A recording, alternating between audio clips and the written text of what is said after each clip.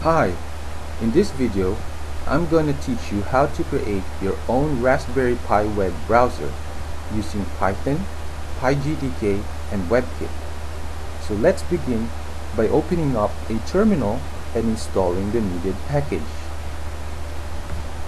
We'll type sudo apt-get install python-webkit.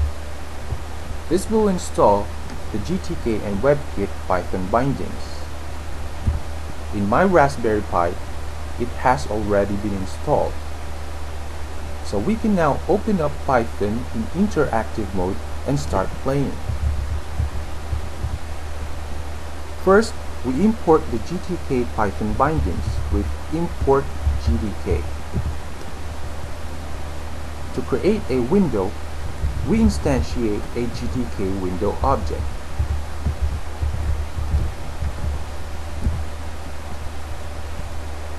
To see our window, we just type window.show. And we have a GTK window. To label our window Hello World, we'll do window.setTitle Hello World, and our title shows up. We can also add a button to our window. To do that, we instantiate a GTK button object and label it Go.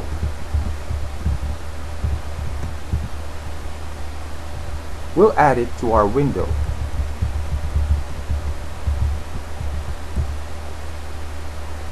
To show our button, we simply type go.show. And we have a button. We can connect our button to a function. So first, let's define one. Let's call it goClick. This function receives a button object and simply prints a greeting.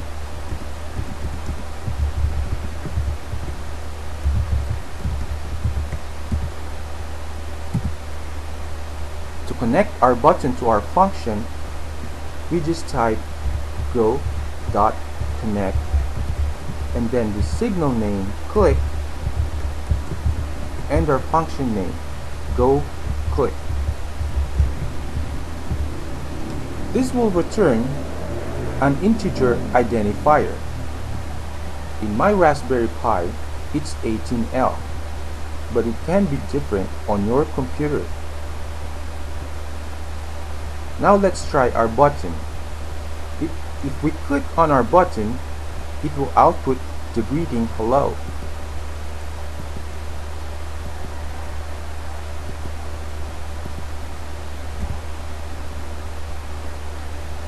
We can also disconnect our function from our button. To do that, we just type go.disconnect and we pass the integer identifier.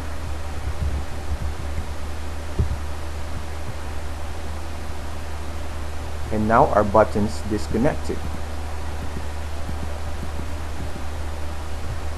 We can also remove our button from our window on the fly, but it still exists in the memory, so we can still add it back on later. To do that, we just type window.remove go, and it removes our button. To add more widgets to our window, we need to create an invisible container. Let's use the GTK HBox.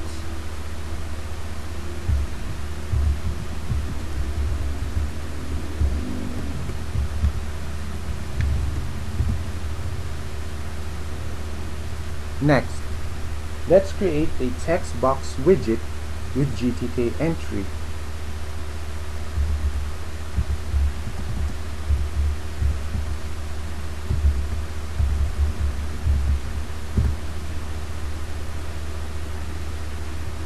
We then put it inside our hbox with hbox.packstart.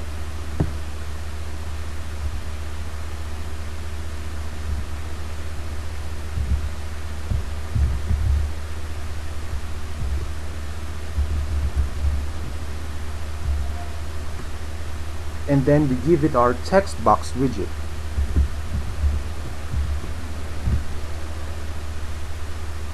We also do that with our Go button. hbox.packstart and then Go.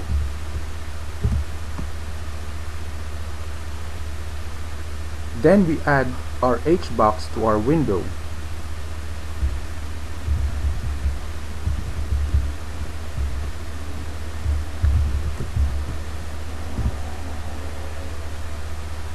To see all the widgets, we do window.showAll.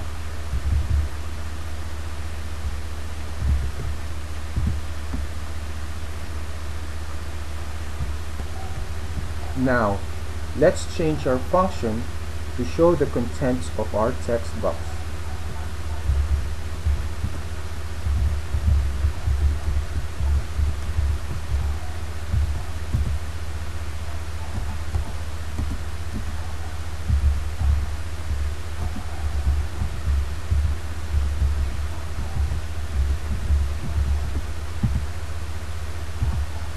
Then connect it again.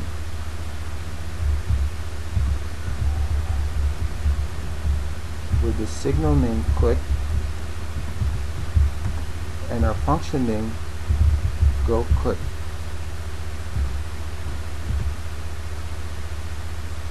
Let's test it.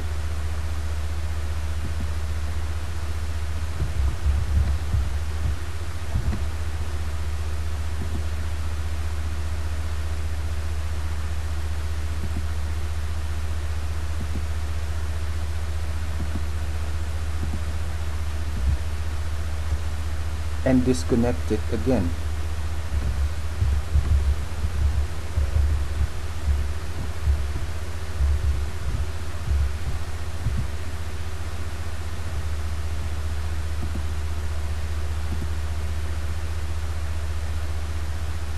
Let's just temporarily remove our hbox from our window.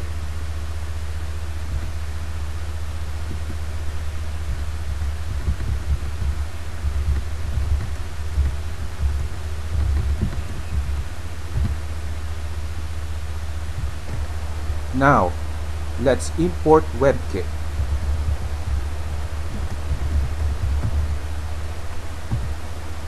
To create a browser, we instantiate a WebKit web view.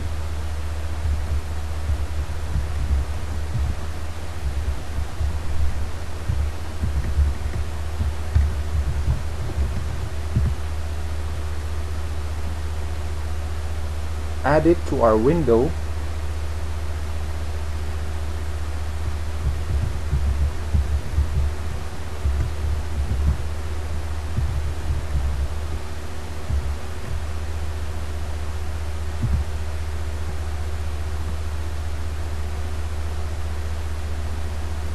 and type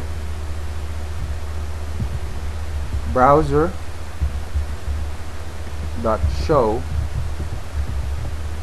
to make it visible.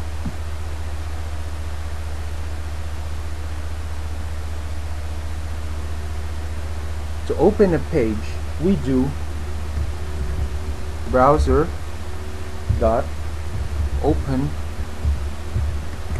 http://www.example.com.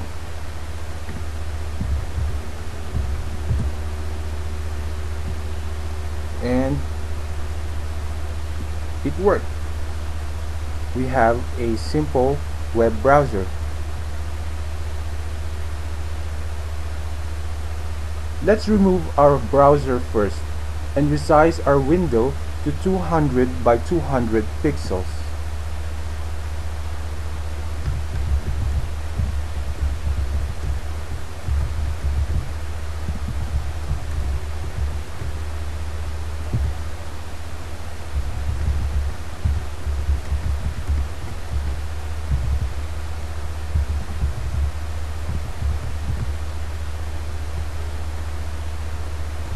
Now, let's create a scroller widget.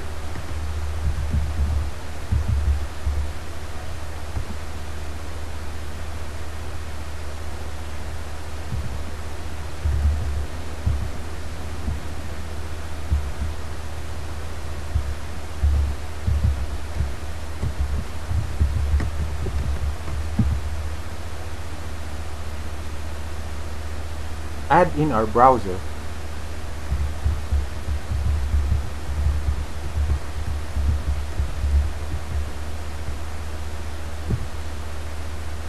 And then add it to our window.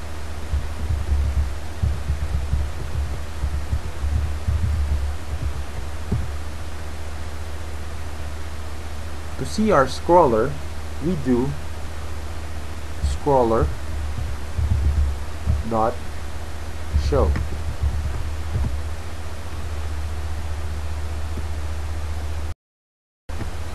Now, this is much better, as we can scroll down to see the rest of the page.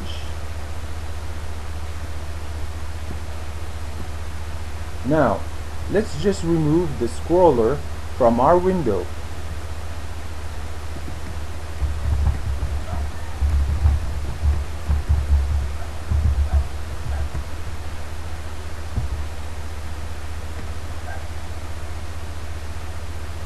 And create another invisible container.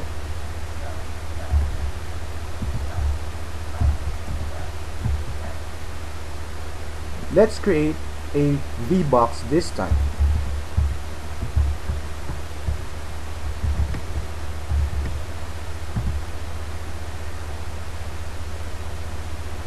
And add it to our window.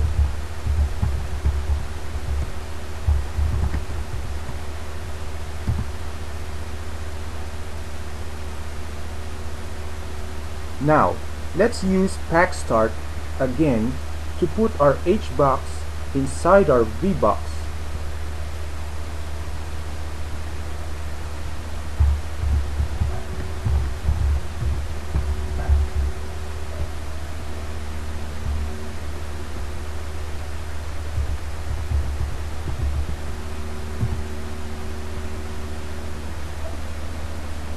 And to type vbox.show to see it.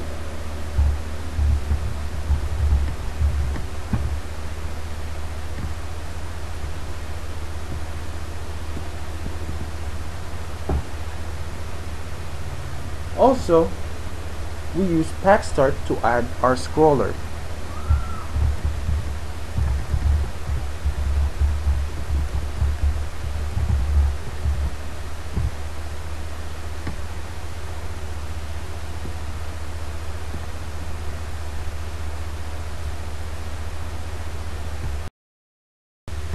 Our browser is starting to take form. We know we can get the contents of our text box with get text.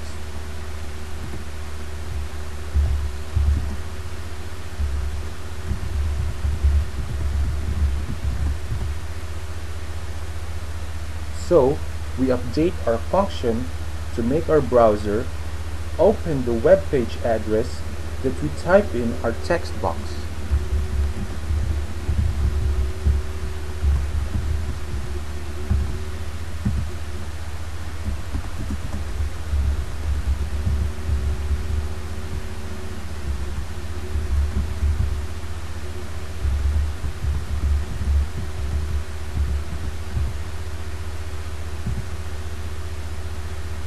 Again, we connect it to our button.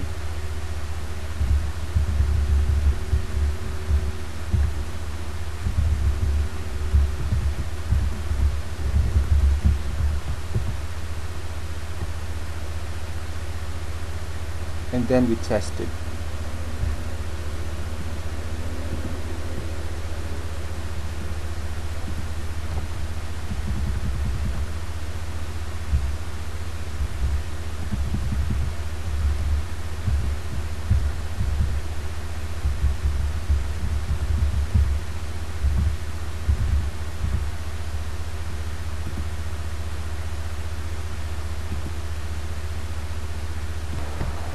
The problem here is that our Go button is taking up extra space. To fix that, we just remove our widgets, the scroller, and the H box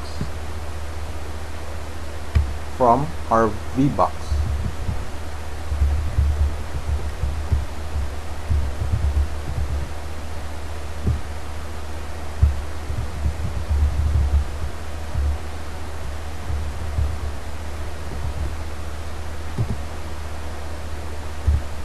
Then we just give false as the second argument to pack start.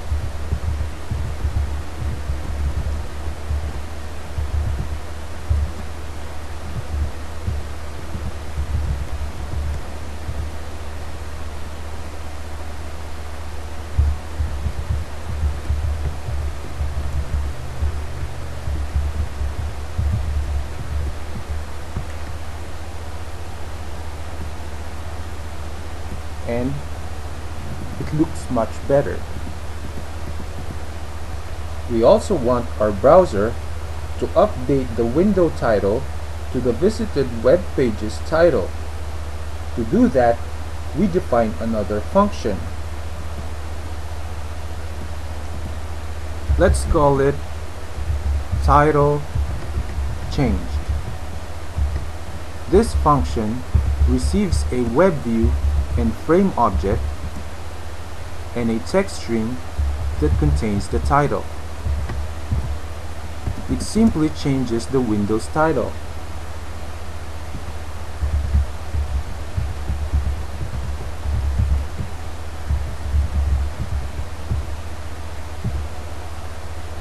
Next, we connect it with our browser. With browser.connect and then the signal name title changed and then the name of our function title changed.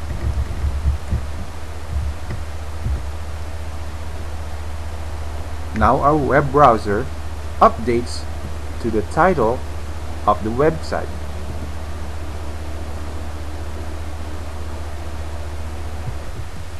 Now, depending on our internet connection, our web page might be loading up a little slow. So we want an indicator to show our progress. To create a progress bar, we instantiate a GTK progress bar object.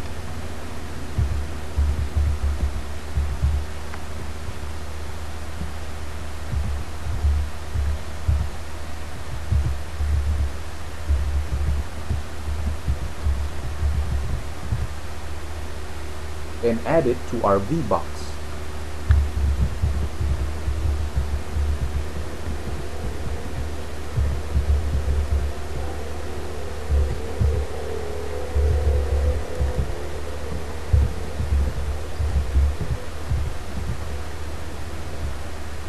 To see it, we do progress.show.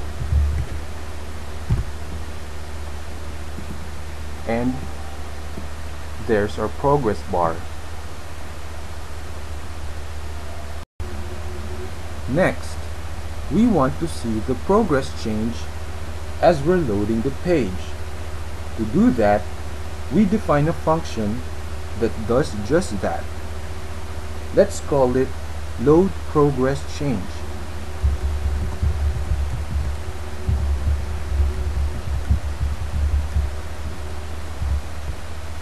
This function receives a web view object and the amount changed.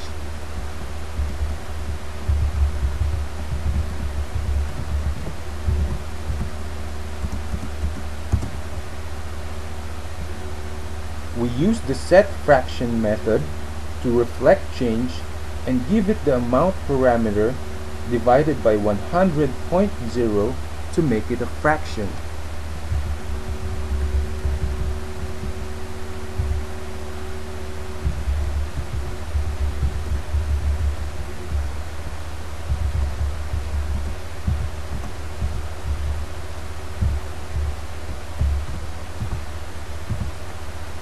We then connect it to our browser by typing browser.connect, then the signal name load progress change, and our function name load progress change.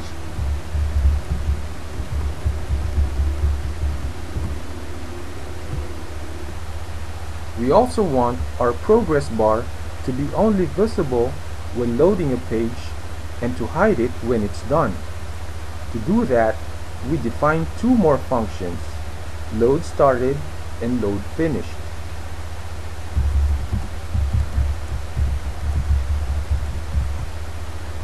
Both of these functions receives a web view and frame object.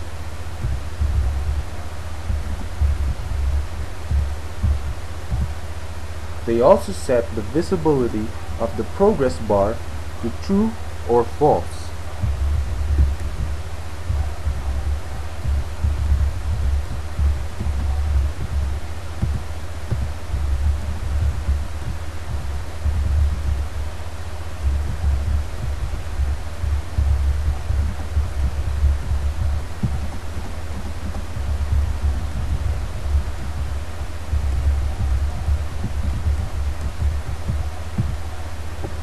We connect both of these functions to our browser.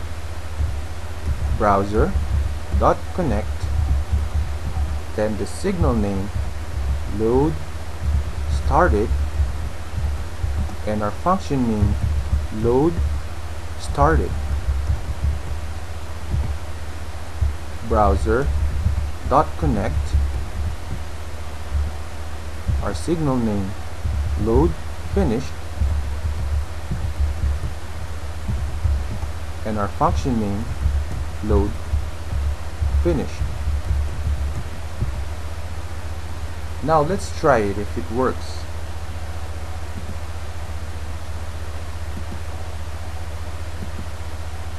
It works.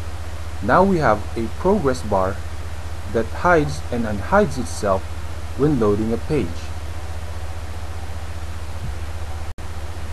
We also want our progress bar to be only visible when loading a page and to hide it when it's done.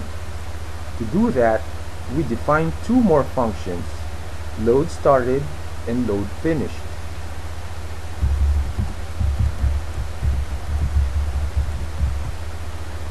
Both of these functions receives a web view and frame object.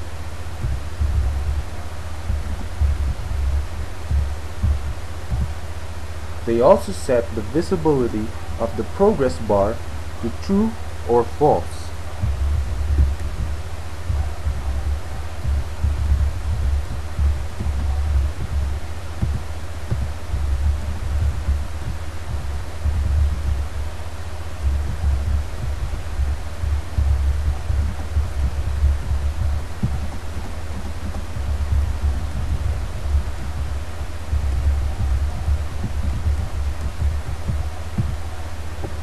We connect both of these functions to our browser. Browser.connect, then the signal name load started, and our function name load started. Browser.connect, our signal name load finished, and our function name load finished. Now let's try it if it works.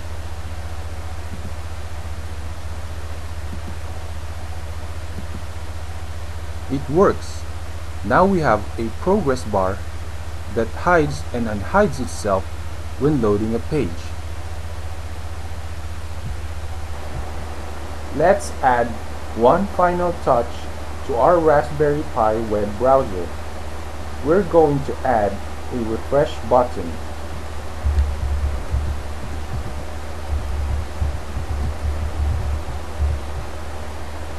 The PyGTK library has a built-in stock of images that we can use. For our refresh button, we'll use the GTK stock refresh.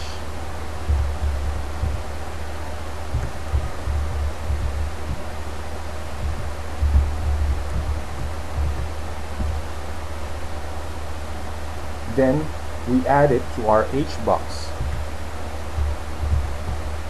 With hbox hack start refresh, and we show it with refresh.show.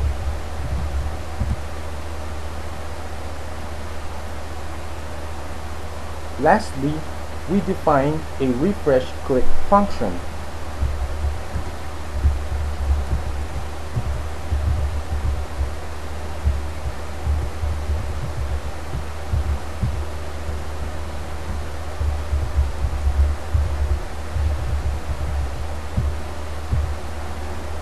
And connect it to our refresh button.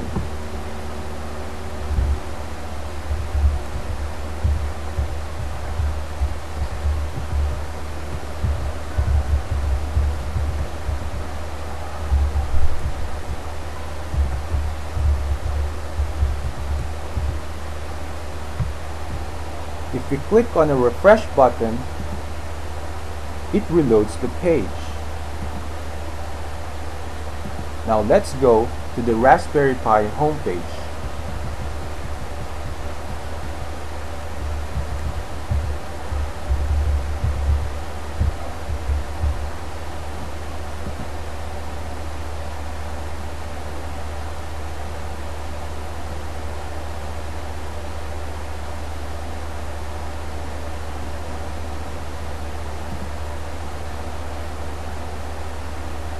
And it loads the page.